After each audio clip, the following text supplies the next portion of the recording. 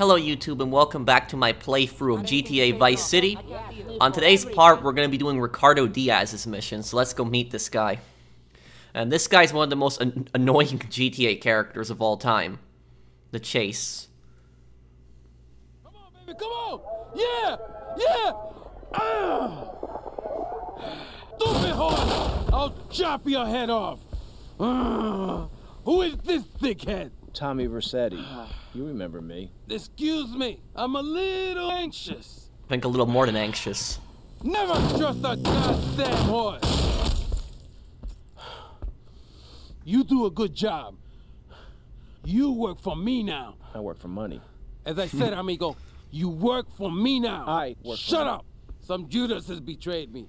He thinks I don't know how much money I should be making. But stealing 3% is as good as stealing 100%. No one does this to me. No one. No one. You follow him from his apartment, and you see where he goes.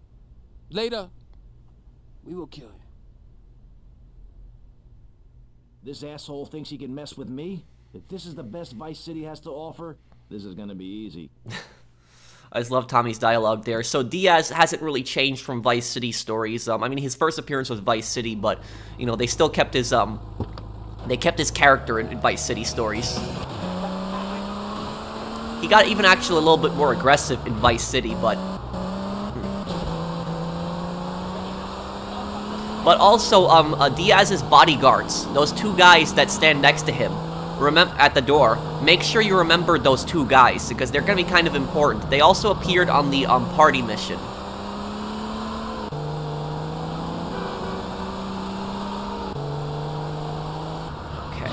Dumb Florida morons.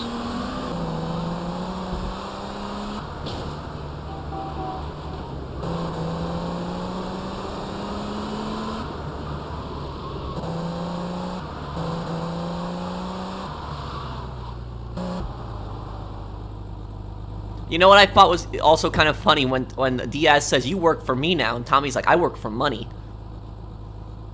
At least he's being honest. Oh, shit! So this guy's basically a drug dealer that's like, because these drug lords will have these drug dealers on the streets, just, you know, selling their drugs, and so this guy's, not cutting in Diaz on, like, he's stealing 3% of the profits, and so Diaz wants him dead.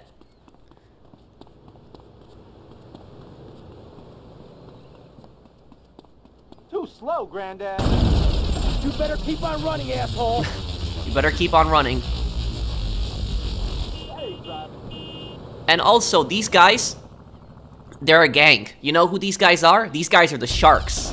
Now, you, for people that watch my Vice City Stories playthrough, but you didn't watch my, but you didn't play Vice City or know what happens in Vice City, you're probably thinking the Sharks? These guys look nothing like the Sharks. That's because in Vice City Stories, the Sharks, they wore nicer clothing. They drove more expensive cars, those SUVs. The reason that the Sharks are like greasers in this game and they're kind of like poor is because they collapsed. This is basically the remnants of the Sharks. Vic Vance pretty much wiped them out in Vice City Stories because he took over all of their businesses. We did that also on the side, as a side thing on my playthrough. And so when the Sharks lost all of their businesses, they lost their money, they became kind of like greasers, in a way. They drive like broken down vans with graffiti on them in this game, but in Vice City Stories, they drove like SUVs. And this is a little annoying here, they popped my tire. So this mission, just don't get too close to the guy here, just follow him at a distance like this. It is a bit annoying because he just keeps shooting at you right there. Yeah, just don't get really close to him.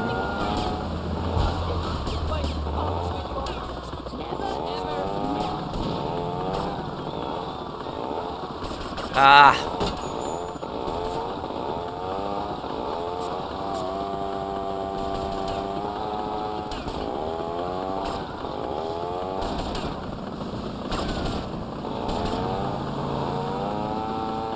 Now this place, a lot of you guys are gonna be shocked by this place now.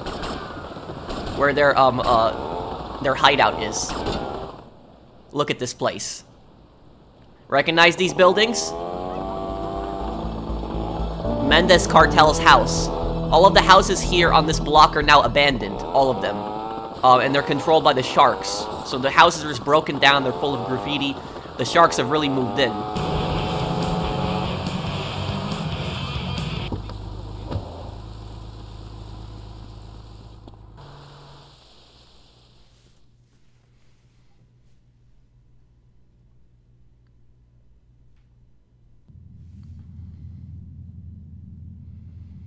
What kind of incompetent fool are you? Fool! Fool! Fool! Fool! Tommy! What, Ricardo? These idiots, they're always trying to screw you. That's the problem with this business. What do you think you're doing? These pricks have failed me miserably. Soon any mom and pop will think they could sell Gallo in Vice City. What next, huh? The stinking mafia? That gang place is a fortress at ground level. So Quentin here, Quentin! He'll fly you over the area. Eradicate them! What do you think you're doing? It's funny how he says mafia, but he doesn't even realize that Tommy is mafia.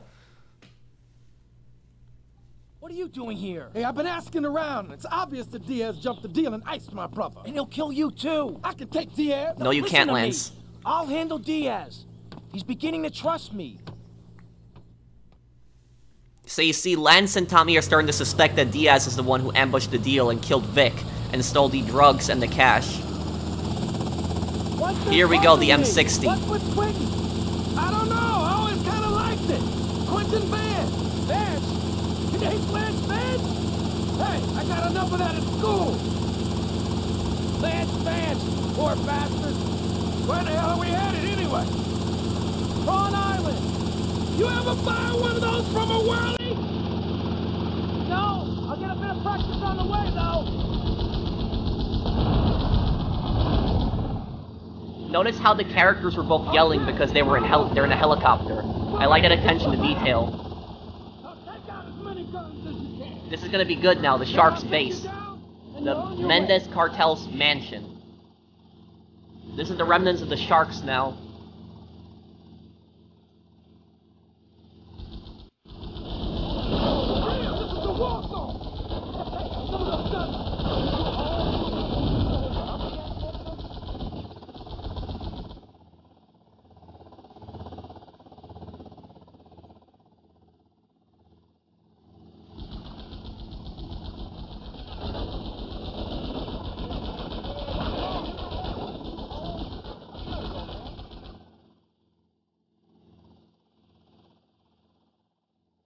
And the Mendez house.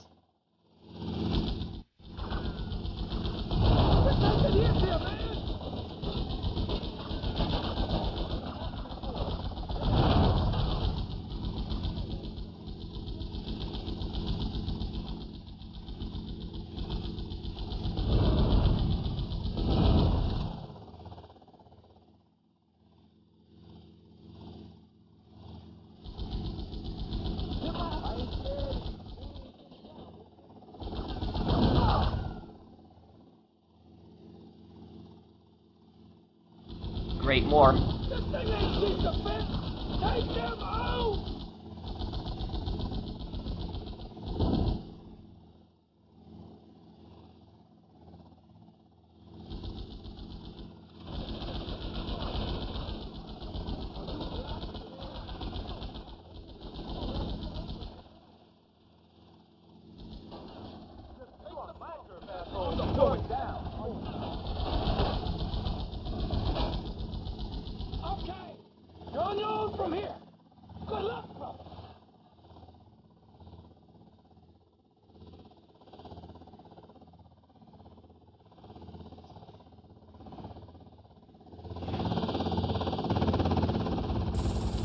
Okay, so now let's go and collect the money.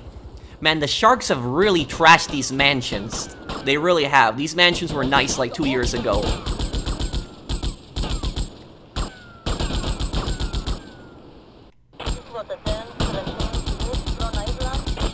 Yeah, it's a bit difficult aiming on console. Console, it's harder to aim with these guns. You want a piece of this? You think I was scared of using this?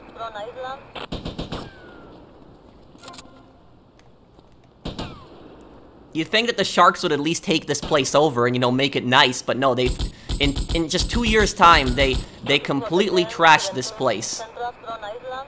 They could have made this a really strong gang, much stronger, nicer gang fortress. And I like how they, what I like about this is, I like how they kept that lore in Vice City stories, that Lance knows how to fly a helicopter, that Lance has a pilot's license, that he knows how to fly a helicopter. So they kept that in Vice City stories, Lance flying the helicopter. And they have that, storm over. All bridges to the mainland are now open. So basically, the hurricane has passed, it hasn't hit Vice City. All the bridges are now open. You know those charities he runs? The fastest boat. Not so pleased with yourselves now, huh? Whoa, watch where you're waving that thing. No more pigeon shit on my car, eh, Tommy? Guess not. You're damn right. Now listen, you know who owns the fastest boat on the East Coast? Not offhand, no. Me! And I want it to stay that way. Every smuggler from here to Caracas has one dream, a faster boat. Rumor has it the boatyard has just completed such a vessel for some Costa Rican dickhead. And Tommy, I want that boat. Ah, I thought I got you! Where'd you come from? Pinhead! Move! I think your pigeons are back.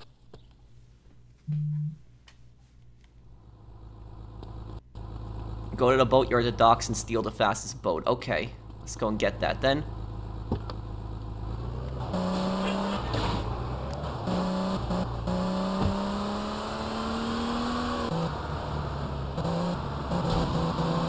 So now this is gonna be the fastest boat in the game. It's that same speedboat that we drove in Vice City stories.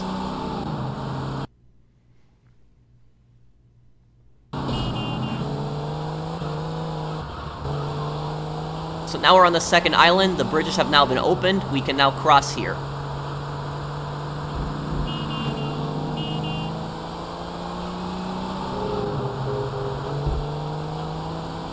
Now here's a little bit of a tip. When you're doing this mission, there's health right there, armor right here, and then there's also a gun right here. So you got a submachine gun, full armor, full health. So you can use that. So if you don't have that, you know, if you don't have that stuff ready, you can get that for this mission. This mission can be a little annoying at the start. Like once you get the boat, it's easy, but at the start, it can get a little annoying.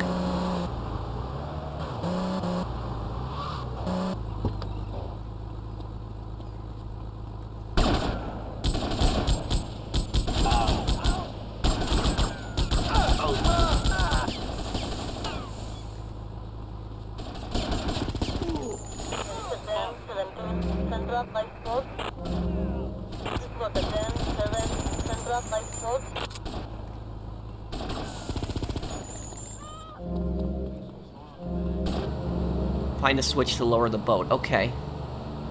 Let's get that boat down then.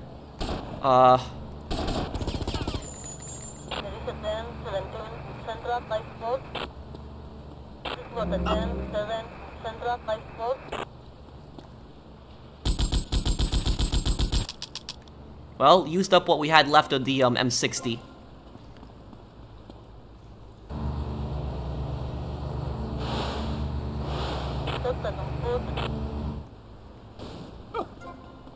Oh no, crap. I forgot that they try to box you in. Yeah, so see, there's just a lot of enemies to kill. And like, whenever I walk near the water in this game, I'm scared. Like, you have a wanted level 3 stars, but it's almost nothing. It's just so easy to get back to Diaz's house. It's just a straight drive. But I'm always so scared getting near the water whenever I play this game, and that's because of the instant Tommy touches water, he instantly dies. Vic knows how to swim in Vice City stories, but Tommy, the second he touches water, he just instantly dies, and that's why I'm so scared to get into boats in this game. So I'm scared I'm gonna make a mistake, I'm not gonna jump the right way, and I'm gonna fall right in the water and it's gonna fail.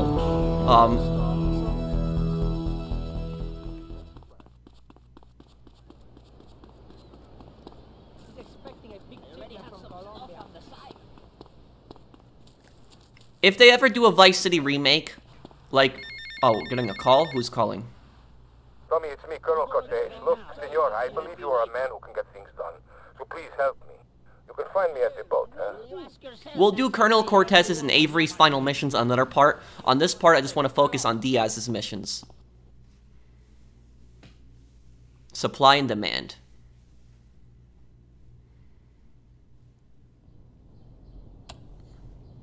Jack, plastic crap!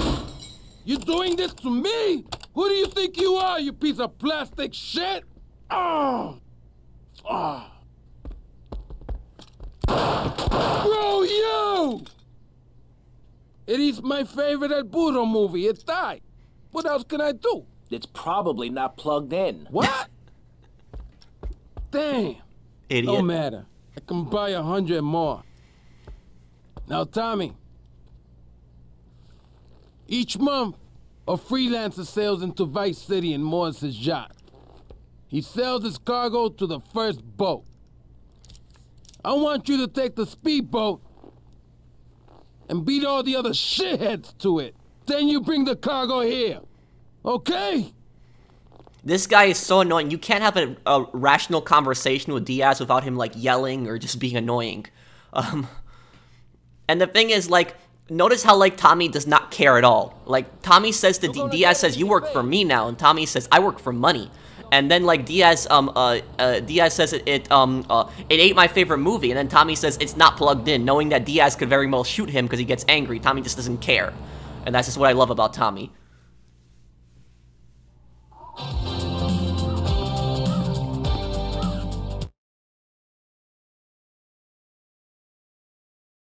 I'm just saying, you need to let me in there, my man.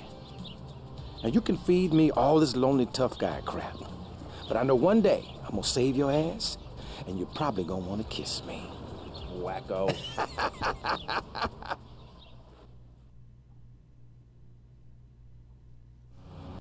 We got some competition.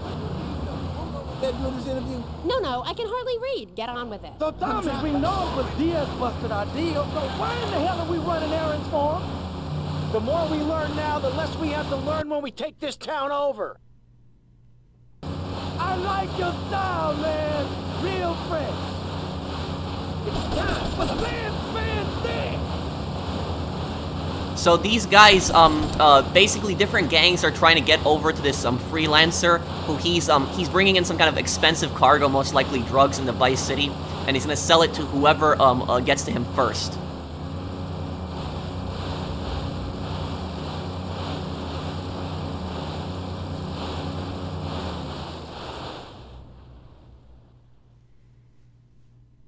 Watch yourself. They're coming from all over. Got it. Head for Diaz as fast as you can. Eat it. Eat it. Sleep with the fish.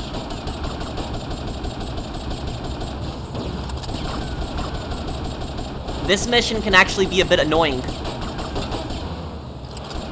Because of all the shaking with the boat and you're getting shot.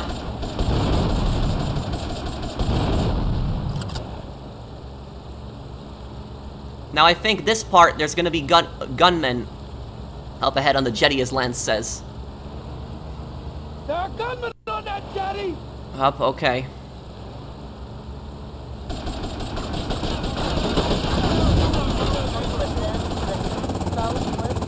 Oh, great. I do like the Kruger. The Kruger is probably my favorite rifle in this game. It's the Mini 14. And I like it better than the M4, like I said, because it just doesn't have that much recoil. More up ahead. Wow, we lost more than half our health. We gotta be careful. You want some of this?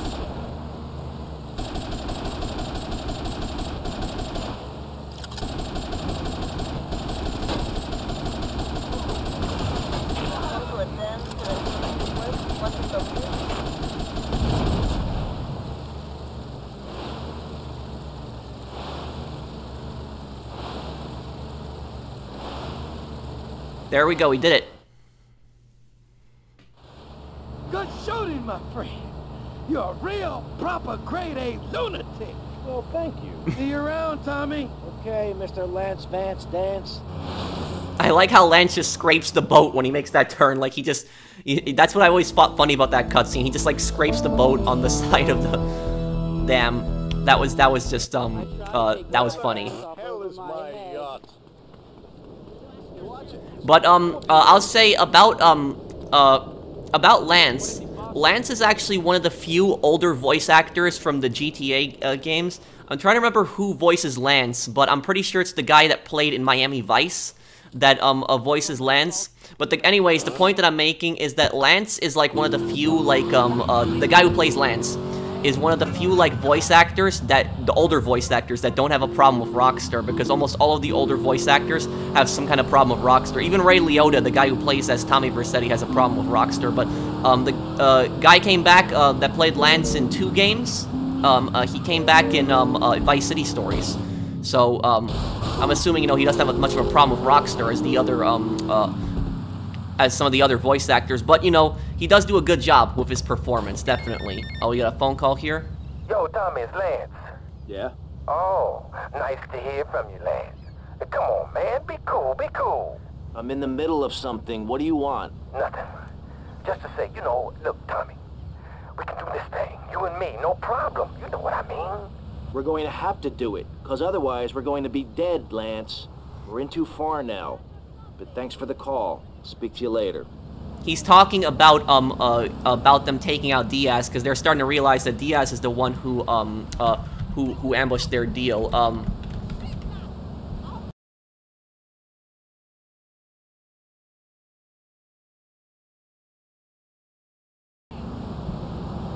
Okay, the guy's name is Philip Michael Thomas. That's the guy who voices Lance.